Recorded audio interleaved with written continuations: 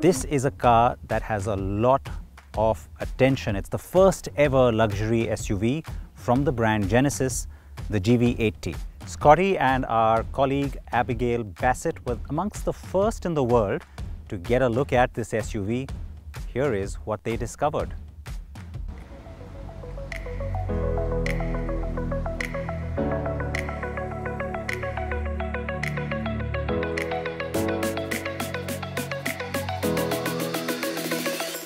The best kept secret in the auto business in the last 5 years might have been Genesis.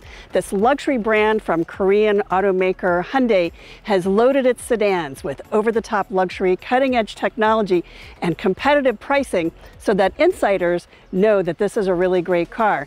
It's been a great secret until now. The cat's out of the bag now that Genesis has introduced the GV80 SUV.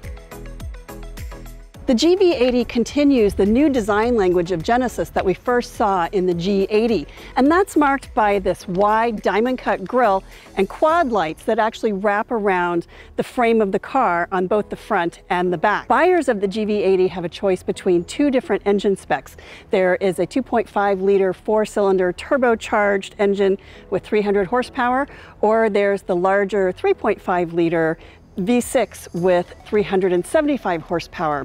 And if you wonder if a Korean car maker can really build a world-class SUV, well, the answer is yes. And that's because the designers and the engineers of this car have a really great collection of luxury car DNA. They came from Audi, BMW, Volkswagen, and Bentley to build this car. Buyers of the four-cylinder turbo can choose between rear-wheel drive and all-wheel drive. The V6 is only available in all-wheel drive, though the system is rear-wheel biased. The all-wheel drive system only kicks in when it's needed. Between the rear-wheel drive bias and sport mode, the V6 GV80 has that hug-the-road feel. With 375 horsepower, it takes hills and curves nicely, and it has the sporty drive feel that you expect in a European sport SUV. That's because the GV80 was tuned more for on-road performance than off-road capability. The four-cylinder turbo is not shy by any means, though. Drivers will have confidence merging onto the highway and passing slower traffic. So I'm here with my friend Abby Bassett, also an automotive journalist. We've just gone for a ride in the GV80. And what do you think about the GV80, Abby? So I'm incredibly impressed with this car. It's the first SUV from Genesis, and it has knocked it out of the park. I think they've offered so much for such a good price that it's going to be really hard to beat. What's your thought on the design in this car? So I really like the sort of presence that it has on the road from the outside. It just looks good. I had a lot of people turn their heads as I was driving it.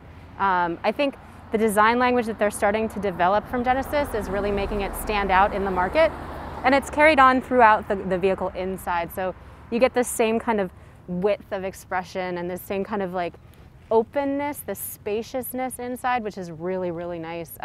They've done a really good job of taking this diamond grille pattern and repeating it in ways that are really nice and subtle and good looking on the interior.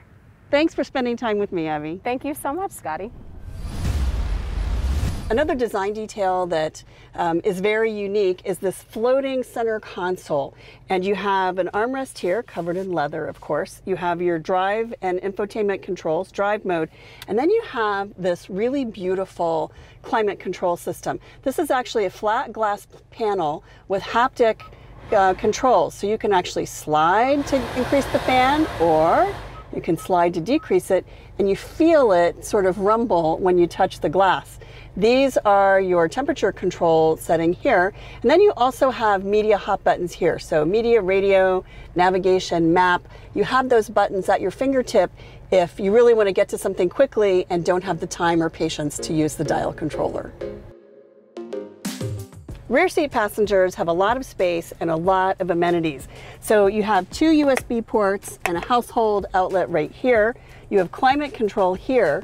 One of the really cool features in the Genesis are these buttons here that allow you to push the seat forward or move it back however you would like. And you can also move the back, so you can make yourself comfortable as a rear seat passenger.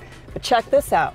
This is something most luxury SUVs don't have, and that is center row reclining seats. To open the GV80, most car manufacturers put their opening button here. The GV80 puts it right there.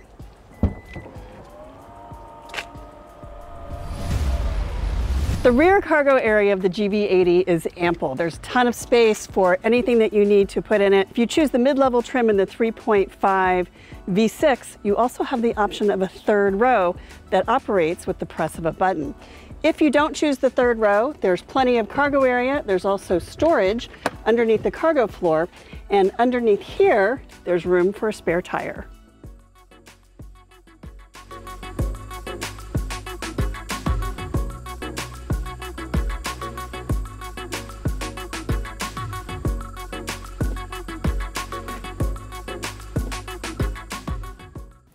Follow us on Twitter at World Car Awards or on Instagram or Facebook.